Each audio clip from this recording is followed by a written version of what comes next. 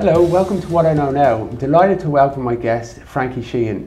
What can I say about Frankie? Frankie is an ex-Munster and Ireland rugby player, Heineken Cup winner, and massively successful businessman with Front Row Speaker and Pendulum Summit.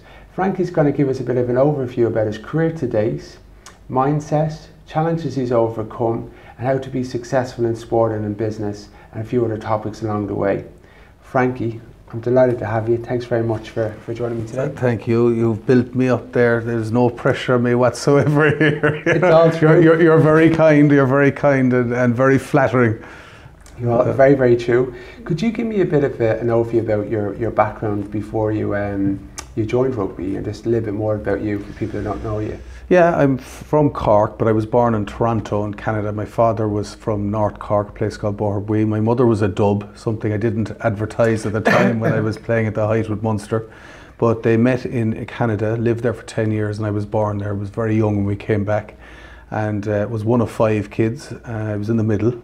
I went to St. Joseph's School and played nearly every sport actually growing up. And a good average at most sports. I was actually a Cork under 10 chess champion and won a Munster under 16 chess tournament as well. But I think I, by default, really got playing rugby one day. A distant neighbour was going down, and the first day I played, I knew it was the sport for me. It was the one that I was going to be better at than any of the other sports. And then, of course, going to Pres in Cork, which would be a very strong rugby school traditionally, and went there, and kind of the rest in the rugby side of things is history. But apart from that, I think I always maybe had a slightly different background. My father was I suppose he left Boherbue when, as a relatively young man, he went up to UCC, but as he said, he left with the arse sticking out through his pants. At the time, they had no money at all. He worked very, very hard. And I think I always maybe got a bit of the entrepreneurial drive from my father, even going back then. And he was an auctioneer by trade, owned a lot of property and businesses like that. But he gives me credit for selling a house when I was about 16, right? I'm not sure exactly how it went, but I did that. But we also had pubs and nightclubs in Cork, and we started up a business with foreign students during the summers, getting them in, and some of the younger teenage discos, and we made a huge success of it, to the extent we were having probably about 5,000 kids a week during the summer. Kids. Yeah, on the Tuesdays and Thursdays we'd have up to 2,000, and the other nights we'd make up the numbers. So it was no, that came after maybe 2 years, and it was a huge success, and the costs were very low because it was just a quick sweep, and then the main disco would open afterwards. So but we worked really hard on it. So yeah, even going back then and organising discos for 5th and 6th year in school, that type of thing. And then, of course, starting to invest in property as well, which that's another story. But so yeah, so when I did start to get into rugby, I was lucky enough. I played we won the Junior Cup with Pres, and then we won the Senior Cup with Pres. I played for the Munster schools, and I kind of continued going up. I was involved in the Irish schools, and then left school a year young. Actually, if we'd stayed back, we would have we won a Senior Cup, but we would have won another one the following year. The day one the following year. I'm assuming I would have won if I was still with them.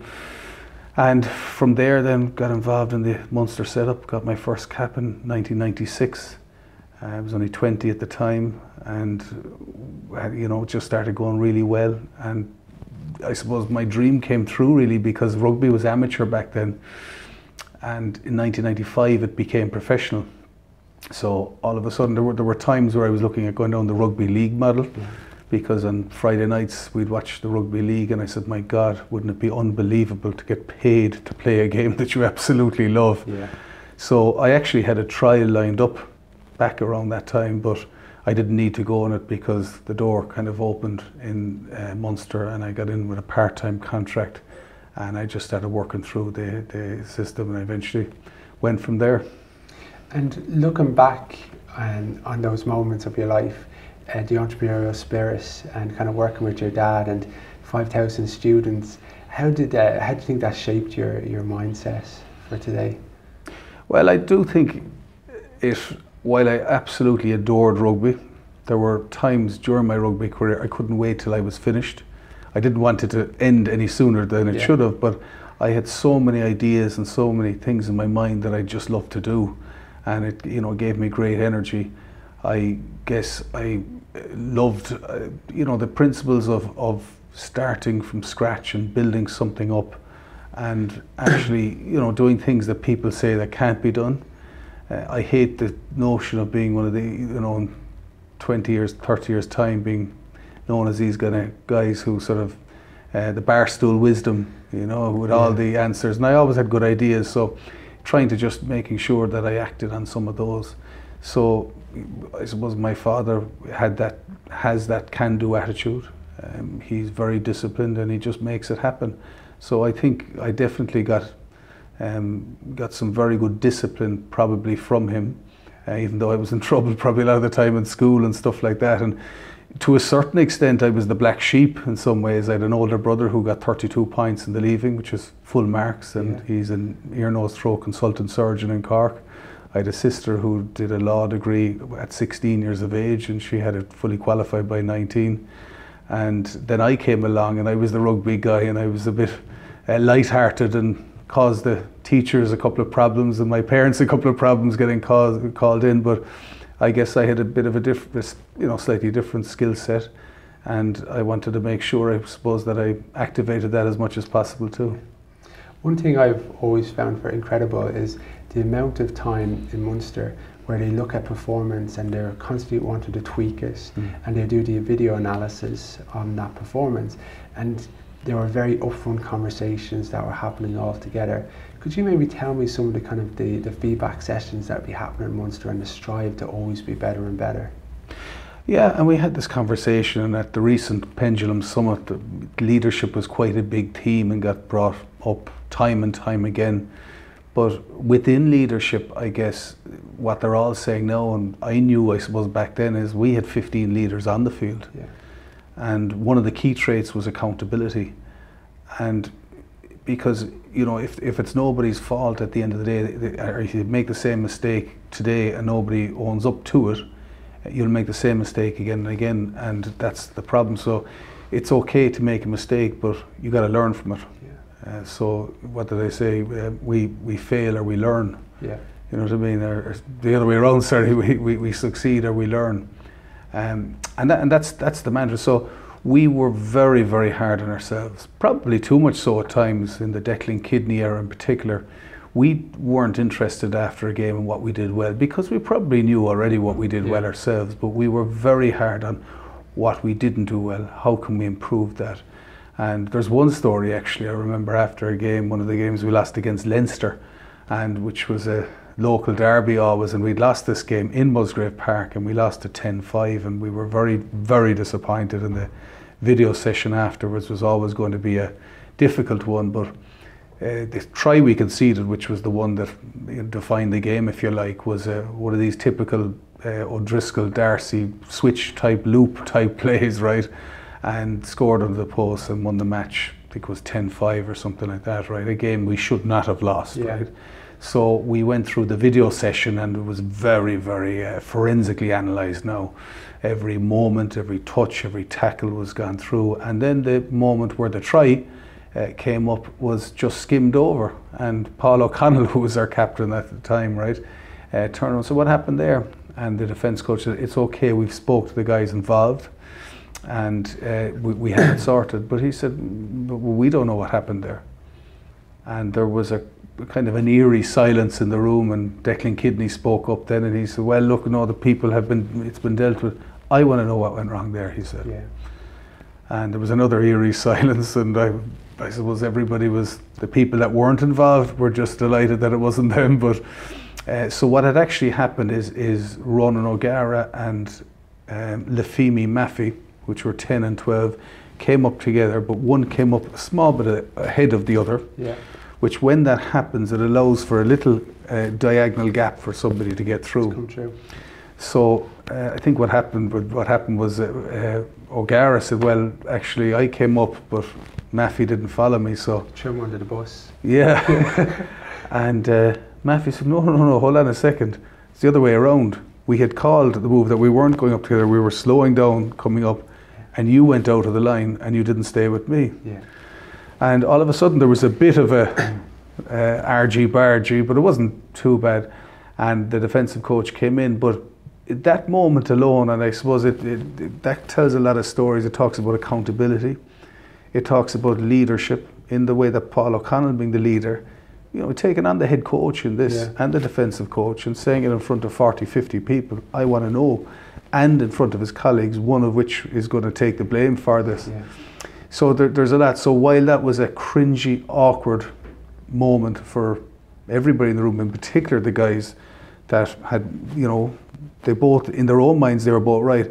But if that wasn't identified, that we could have gone to play a big match in a European match and a knockout, and that could have lost the game. I think that's important. One of the speakers I really enjoyed at Pendulum was Keith Razzi, and he spoke about having psychological safety.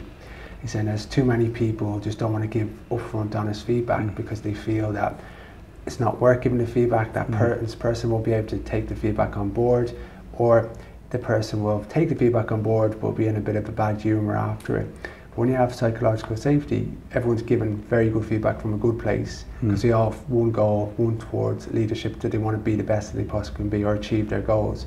So I think you went on to say in the past that you were disillusioned after losing 3 finals in 1 year, where you were like, you should have won some of them, and that you were in a place where you needed to look at the mindset that you were looking to go to the next stage and go to that next step and kind of get some advice or development on that. Could you tell me a little bit about that story? Sure.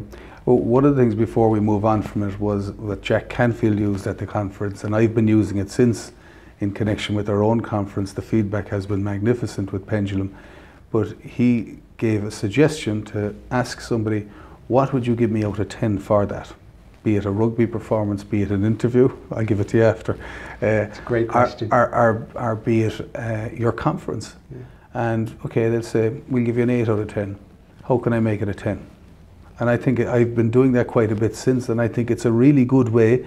And so you're getting the compliment and you're allowing them that feedback, but maybe if you gave the bad feedback first, that could be more difficult to accept. You're reading my mind. That's my favourite question that I've heard this year, because it's the ultimate question, isn't it? Yeah. And he goes on to say he asks his wife that once a week on a Sunday. Yeah. How would you rate me? Yeah. 0 to 10. And sometimes you get 6. Yeah. What time of day is that he asks her? 9 o'clock. 9 o'clock on a Sunday, he asks her. Yeah. Which I think is very brave. Yeah. So you 3 finals. So what happened at the 3 finals? We lost, and I was so committed, so passionate. I mean, there was one particular match I stood around down in the south of France, and I looked around and I said, I'd die for you out here today. And that wasn't a throwaway one. I had thought about it before I said it, and I meant it. And that's how committed we were.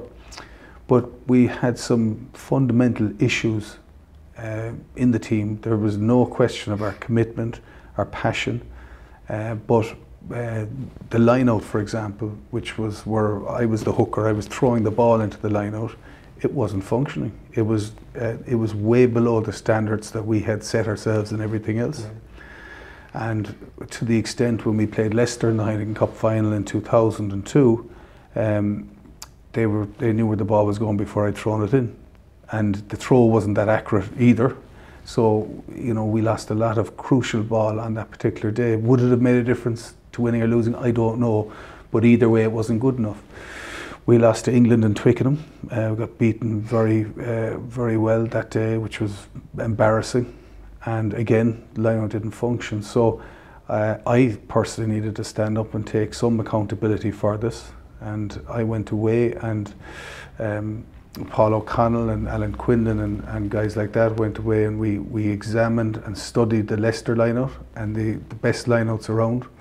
And we said this would never happen again, and we made sure we brought those lineouts in. I went to Declan Kidney at the time, who was our coach, and I said, look Decky, I'm having trouble, I'm struggling with this, I need help. And he suggested I go see a sports psychologist. And I went to Declan Ahern, who was from Cork originally. He's based up in UL now. And we had a good chat, and I always like talking to these guys because I think especially in a precision type position like hooker when you're throwing a ball, or maybe a kicker when he's kicking a ball, it's very important, I believe, and it always worked for me to visualize And the more time you spend seeing yourself, not even doing a throw or a kick, but a tackle or a pass or taking the ball on, the greater chance it is of you having a more successful outcome when it happens for real in real life. And that's, and some people are a bit cynical when it comes to that in sport. And you know what, some of them are doing it and they don't know they're doing it, but it's a kind of a personal thing, but something I was interested in.